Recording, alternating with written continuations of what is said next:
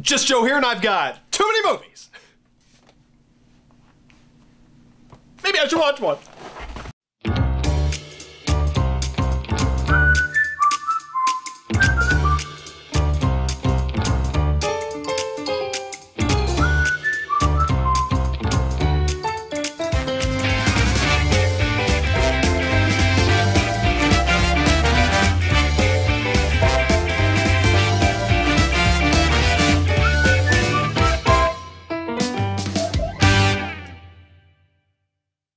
Okay, it is that time of the week again, children. Yes, I am going to watch another movie from my collection that I have never seen before. I'm excited as always. Now, I'm going to go ahead and say it is almost October. We're only a couple days away.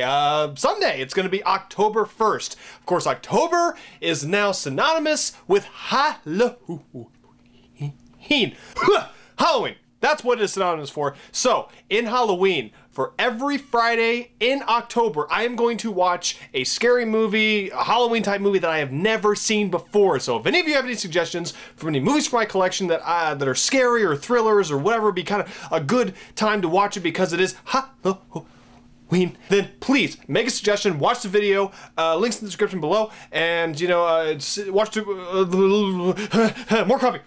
Look through my collection and, see what other scary movies I have and make a suggestion. Maybe I've seen it, maybe I haven't. But this is the last Friday in September, and I'm going to watch a movie that people have been recommending to me for years because it's by one of the greatest directors, greatest writers, greatest filmmakers ever in Hollywood history, and I have not seen one of his movies, and I've collected most of them, but I have not seen any of them, and the first one that everyone always suggests to me is the one I'm going to watch today. It has been shoved down my throat. They said if you want to be a filmmaker, you have to watch A Clockwork Orange.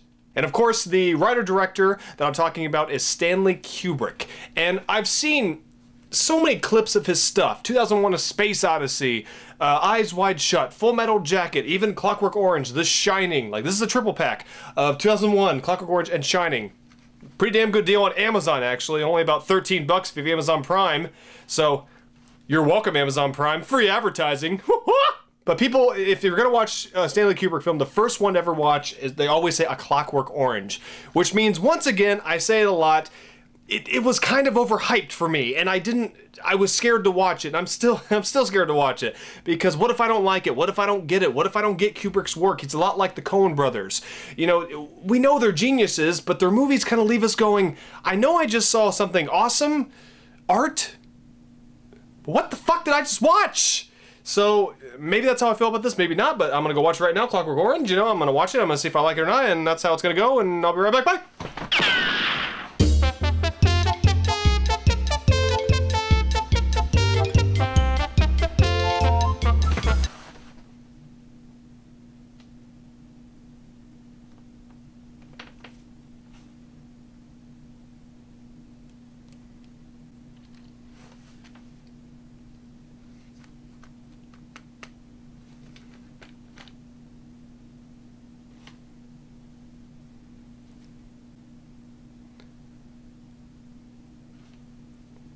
Okay, so I watched Stanley Kubrick's A Clockwork Orange, and I really don't know how to feel about it. I'm gonna go ahead and say it. I said earlier, what the fuck did I just watch? What was that? It was beautiful, and it was art, but it was also confusing and weird, which basically describes Stanley Kubrick, I guess. That's what I've always heard about his work. Now, please don't take that as I didn't enjoy it. I love this movie. I got it, but I didn't, is the best way I can describe it. I love this movie, and this was a wonderful introduction to Stanley Kubrick's weird-ass imagination and adaptations of wonderful books, and his writing style, his directing style, editing, acting, just... Okay, so anyway, let's go ahead and get into it. I'll give you my thoughts about it. Let's go ahead and start with the plot/the script. Okay, so Clockwork Orange, basically, the plot is It's not that confusing, but it is confusing. A Clockwork Orange basically stars Alex, played by Malcolm McDowell, wonderfully by Malcolm McDowell, but I'll get to that. Alex and his little gang of thugs live in this kind of dystopian, even though it's not really dystopian, it kind of is at first, and then it shows shots of back then, like a modern day, I'm actually not really quite sure where it takes place, England, Europe, whatever, but yeah, whatever. It's kind of like Mad Max, you just kind of, you have to forgive it or you don't, and in this case, unlike Mad Max, I will forgive it, because there's a lot more dystopian stuff than there was in Mad Max, so once again, fuck you, first Mad Max movie! That was hard to say. But anyway, Alex is just this asshole, this young asshole. I'm not quite sure what their ages are. I'm guessing they're teenagers, or because they still go to school unless they go to college, so maybe early 20s, but I think teenagers. But basically they rape, they beat people up. At the very beginning of the movie, they beat up this drunk dude because they want to. They make fun of him.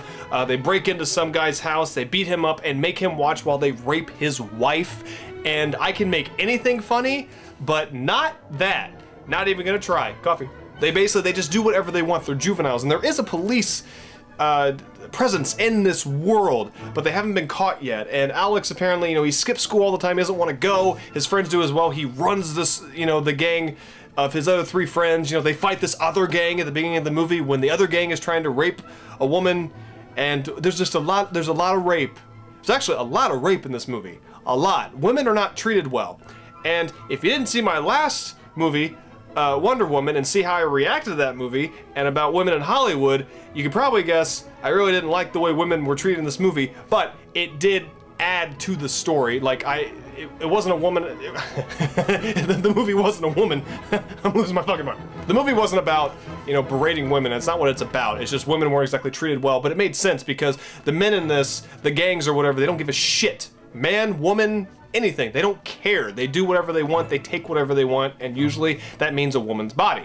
But, you know, they keep doing this. Alex is in charge of his gang of friends. You know, his parents, they don't really try to control him, but they know something's wrong. He's been getting treatments from this doctor, but obviously it's not going very well, and this really weird, awkward scene where the doctor eventually puts his hand on Alex's junk, and that's, I mean, that's bad touch. If a doctor ever did that to me when I was a kid, you know, I wouldn't have liked it, and Alex didn't like it.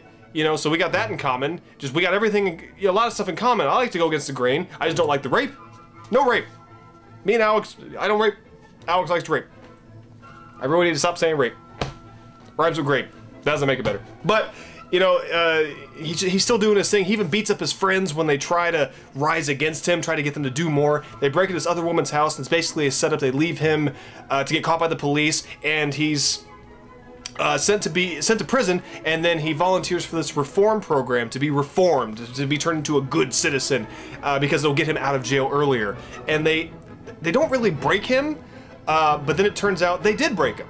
They use his favorite music against him. I am still a little unsure if they meant to do that. I think it was a coincidence. They like keep that famous scene, they keep his eyes open, make him watch really bad shit, and it gets to him. He becomes violently, or not violently, I'm sorry, but he gets very ill, very sick, and is almost paralyzed when he tries to beat somebody up or wants to have sex or something. He is reformed, but once he's released back into the world, you know, nothing is there for him. And you know, the character doesn't really learn anything. He's still the same old Alex, even when he can't do anything. And even by the end of the movie, you know, I don't think he really learned anything. And I know that was the point. Alex isn't going to change, and you can't try to change people. But still, at the end of the movie, the journey that he goes on is really fucked up. And so I guess he kind of got what he deserved, but then again he didn't, because the shit he did to people, Alex should have, you know, had frickin' like a frickin' taser to his nuts constantly for the rest of his life, because he is a bad dude. But without ruining, I don't want to ruin the entire plot, that's basically the plot. And the script, it was adapted from a book, and from what I've read, you know, the book, there's a lot of differences, and the original author of this story, of the book, didn't really like the film adaptation, which seems to usually go for Stanley Kubrick things. Stephen King hated the Shining adaptation. You know, it's kind of just how it goes. But, you know, overall the script, I mean, it's even to this day, 40 years later, the movie stands out. It's different. Just the dialogue that's used.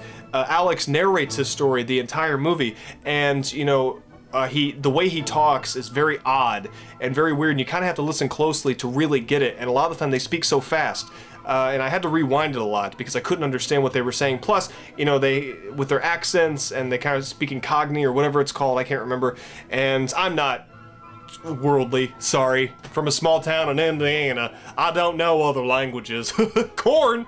But he narrates the entire thing, and that's really weird. But even the dialogue they use, to me, the dialogue doesn't really help tell the story. I mean, it does. There's no real exposition except at the beginning with the drunk guy, but it's necessary. So the movie isn't exposition heavy or anything. You really get a gist of what this world is from the very beginning because of that drunk and because of Alex's narration and everything. So it's a very well put together script. Stanley Kubrick, as far as I know, you know, his scripts are, you know, always well written. You know, very interesting dialogue in the movie, and the way it's written, like the first 40 minutes, I wasn't bored, I just wasn't invested. I was interested, but not really.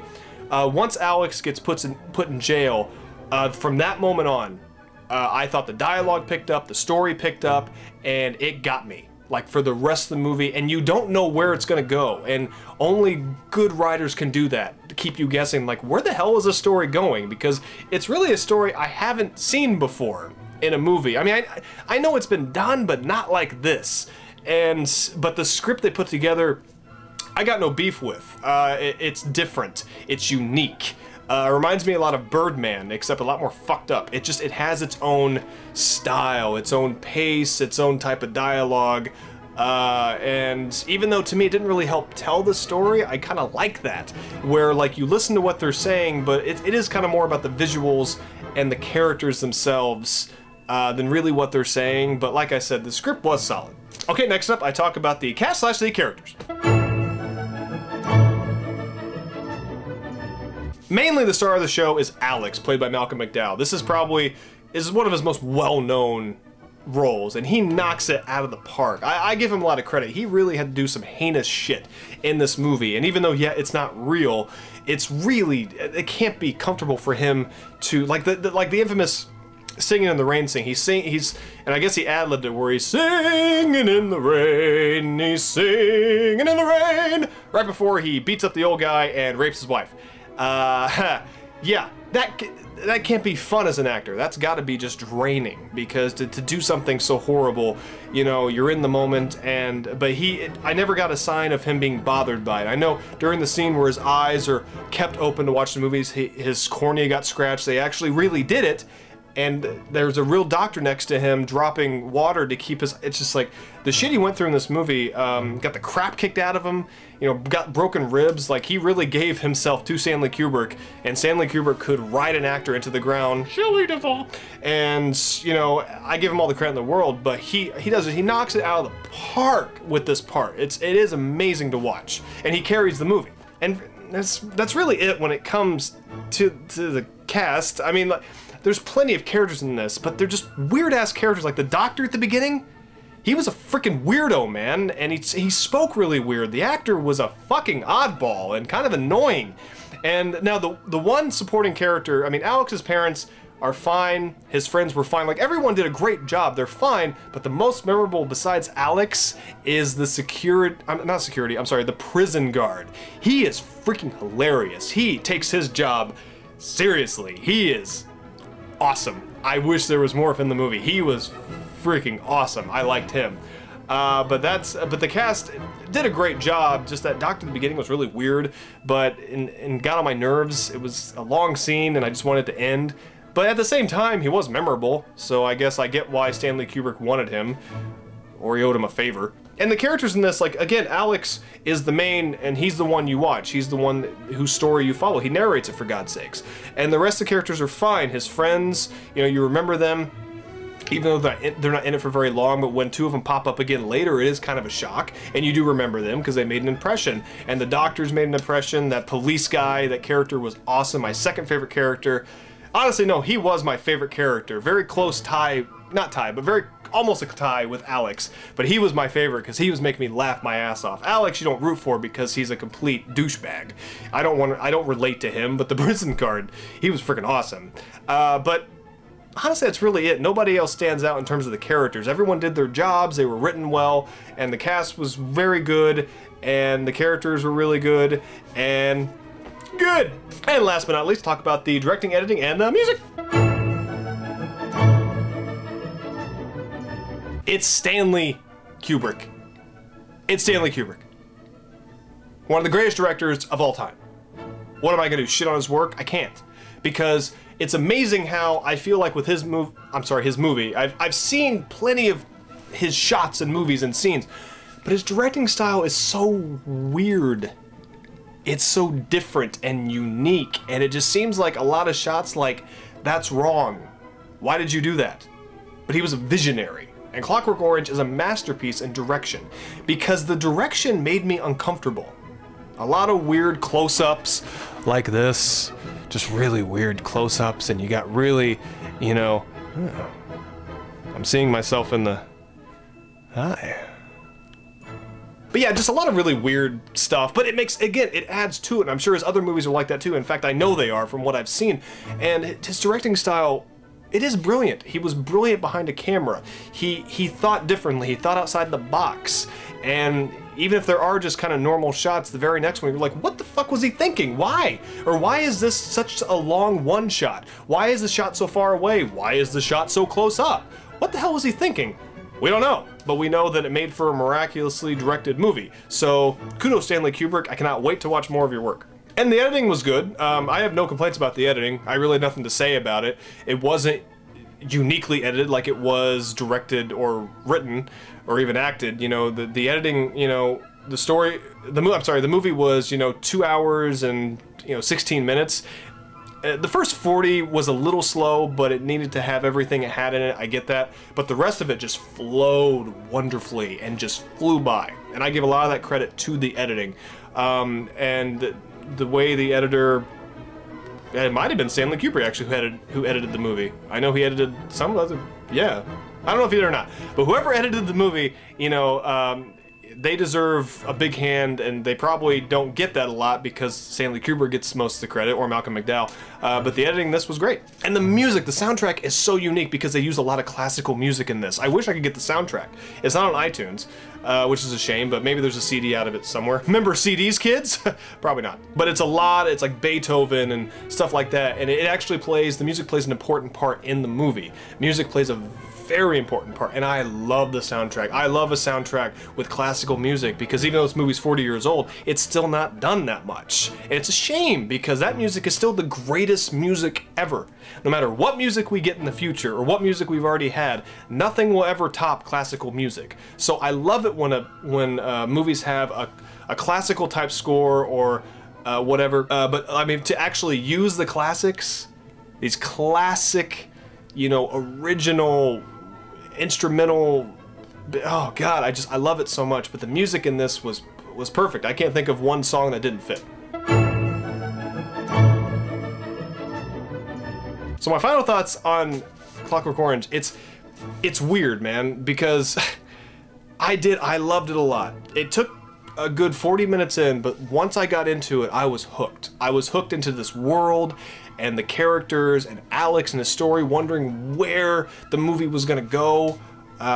You know, a lot of the dialogue I loved, but I just wanted to see this character, his journey, what was gonna happen, if he was gonna make it, if he was gonna be reformed, you know, and really I was excited to see what the sets would look like. And I will say this, and this does affect the score, which I'll get to in a second. I was more interested in the technical aspects of the movie than the movie itself.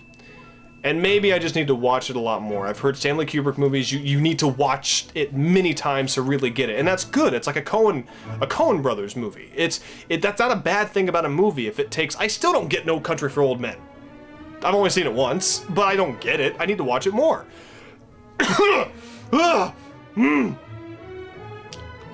Yeah, it's just, I get the movie, and I kind of get the message he was going for, but it's going to take a few more viewings for me, I think, to fully get it, and that's not a bad thing. But I really was more into the direction of the movie, and, you know, the sets. You know what I mean? Like, as a filmmaker, myself, I was more into that than the movie itself. I got invested in the movie, but I didn't really get lost in the movie like you're supposed to with a good movie. So, and that's just how it was this time. I'm sure the next time, that stuff I've already paid attention to, and this time I can just focus on the movie itself. And this movie is a movie I will rewatch, but not right away. I don't feel an urge to go and rewatch it again. I need to wait, even if it's just a week. I need to wait a little bit. So, as much as I think, you know, the movie didn't have a narrative I think that it really needed. The message, even though I kind of get what he was going for, it was a little bit lost on me. You know what I mean? Like, I don't think the story was as great as the script was, and it was a great adaptation and just a great script anyway. I don't think the story was as well focused as it needed to be, because I eventually just kind of stopped paying attention. I just wanted to see what would happen to Alex and some of the other characters, and I was invested, but I didn't really care where the story went. I just wanted to see where it went. And I'm splitting hairs here, and even thinking about it now, I was originally just going to give this a 4 out of 5, which is high. That's very high. But thinking about it now, and talking about it, even with these little minor issues I have, and honestly they are kind of minor, this is a masterpiece. This lived up to the hype. It did. It very much lived up to the hype. And Stanley Kubrick is a genius, and I cannot wait to watch more of his work. I kind of wish, honestly, that next month was in October, so I don't have to watch Halloween movies, but I want to. It's fun. It's fun to have a themed month, you know, on Too Many Movies.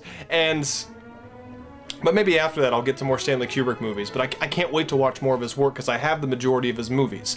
And I want to see more of his stuff because obviously I'll learn from them. I think I learned a lot from A Clockwork Orange, but in the future, when I want to rewatch it again, hopefully, honestly, like maybe in a couple weeks, maybe even a week, like I said, I think this time I can just watch it as a movie. But for right now, you know, it's brilliant, but there's just a little bit missing for me. Just a little bit. But I did love it so much.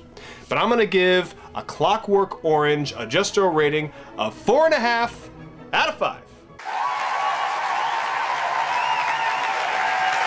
Thank you very much for tuning in to Too Many Movies with me, Just Joe. And watch for every Friday. I have a new episode of Too Many Movies where I watch a movie from my collection. Links in the description below. See the text? That's right, because I put it up there in editing. I haven't edited this yet, but when I do, I'm gonna put that text up there, and that's why it's there. So, you know, you're welcome.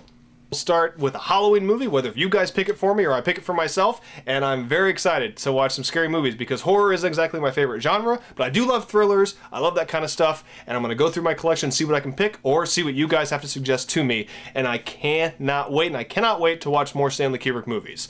But look at all my descriptions, look me up on Facebook, on Twitter, on Instagram, the podcast sometimes do, my buddy Jake, and you know, look up all that stuff, like me on Facebook, like my YouTube page, like this video, or dislike it. I don't give a shit if you don't like it or not.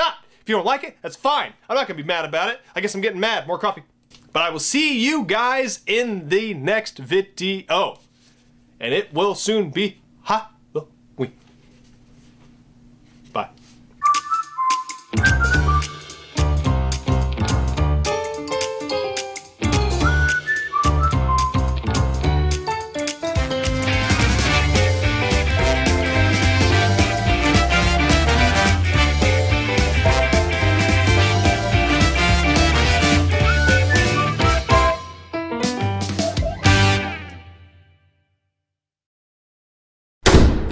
Quiet on the set.